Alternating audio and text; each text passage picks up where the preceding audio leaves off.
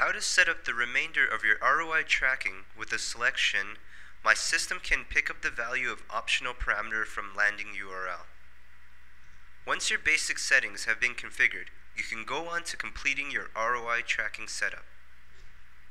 First, let's look at the optional parameter name. This parameter will be appended to your landing URL. It can be any variable name of your choosing. If you have a specific name that needs to be placed, such as one assigned by an affiliate, you should enter it here. Otherwise, you can leave it to the default. Once your optional parameter is set, and you have selected the option that starts with "My system can pick up the value of optional parameter from landing URL," you can click Generate Code. After clicking Generate Code, 3 fragments of one piece of code should generate below, as well as a form for your campaign and landing URL. These 3 fragments are meant to be joined together, edited, and inserted into the source code of your conversion page. Since you have selected the option, "My system can pick up the value of optional parameter from landing URL," the setup in this case will be different than if you let Clicksor handle everything for you. Here, I have a simple landing page and conversion page.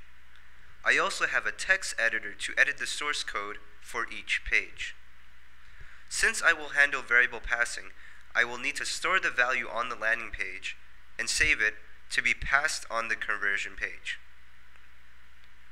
Before we get to the code you generated, let's look at an example of passing the CLUID value. For this example, I will use a PHP session variable. This is the code for my landing page. As you can see, I retrieved the CLUID value from the get variable.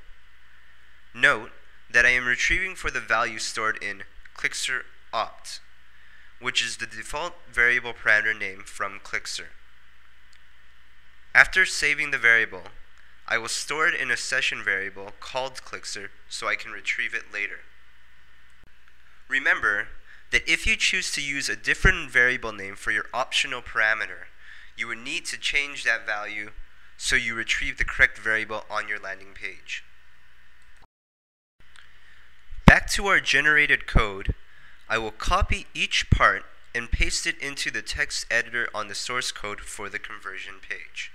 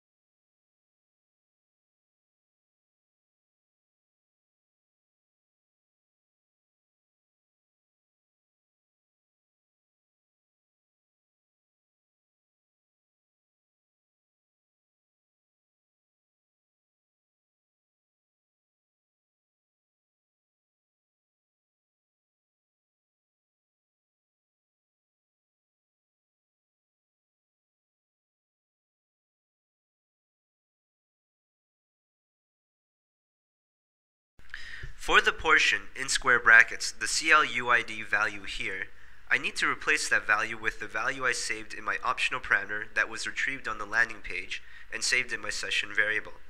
I will replace the section with the value I passed from the landing page. You will see here that I am doing some additional editing. It is because, as I mentioned, how you pass your variable depends on your system. As this is done with a PHP session variable, I need to make it work with PHP. Let me stress again that this is a specific example that may not apply to your case. As per how you save the value on your side, that depends entirely on your system. You may be saving it in a session variable like this, or you could be using something else like a cookie. but whatever you choose is up to you. If you are working with an affiliate, you need to clarify with them that they can save the value and retrieve it in the conversion page. Also, there is a chance you may not have access to your conversion page and it is accessed by your affiliate.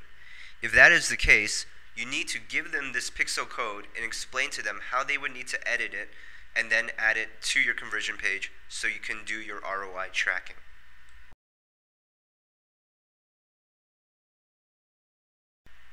When you have finished inserting your code and saving it, return to your admin area.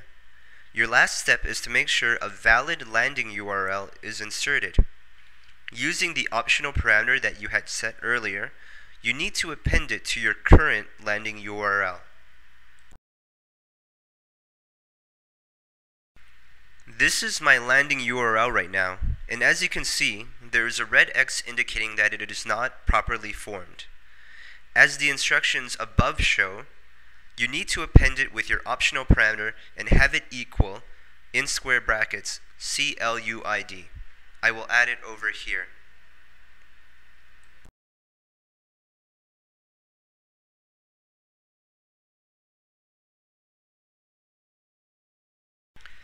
After editing it, click Update.